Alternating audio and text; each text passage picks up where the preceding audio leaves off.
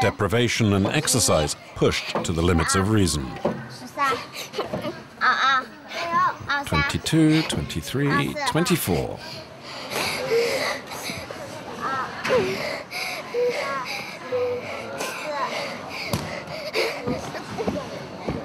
Are these children taking excessive risks? What are the long-term effects on their health? In France, too, in certain specialist establishments, students do gymnastics from the age of 5 or 6. However, the time they spend on training is much shorter. 5 hours a week in the first or second grades, for example, compared with 18 hours in China.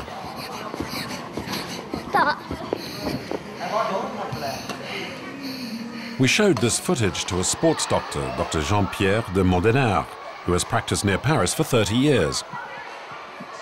It's not natural for a child to do 20 hours of sport a week at the age of 6. The body is building itself at that age.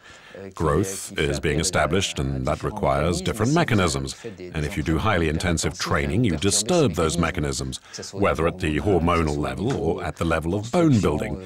So there have to be some risks.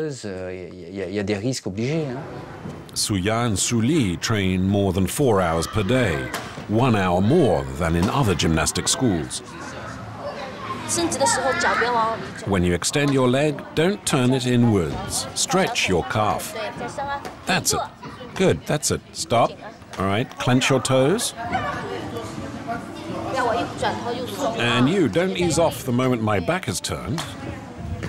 In order to perform the routine set in competition, their bodies must remain as slim as possible. Their weight is checked every day. The twins weigh 21 kilos and are 1 meter 10 centimeters tall, a perfect ratio for a little gymnast.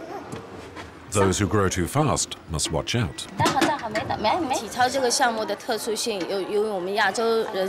Asian morphology is well suited to gymnastics, but they mustn't gain weight too fast. And if one of them grows too fast, what do you do? She'll have to do more sport to lose weight.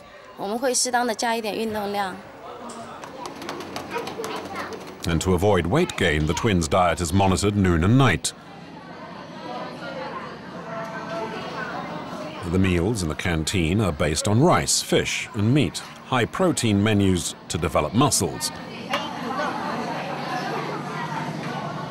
Sweets and desserts are out of the question here. Suya and Suli have come up with a rational explanation. No, we're not allowed to eat cakes. Why is it forbidden? Because the grown-ups are afraid we'll get fat. Why are they afraid?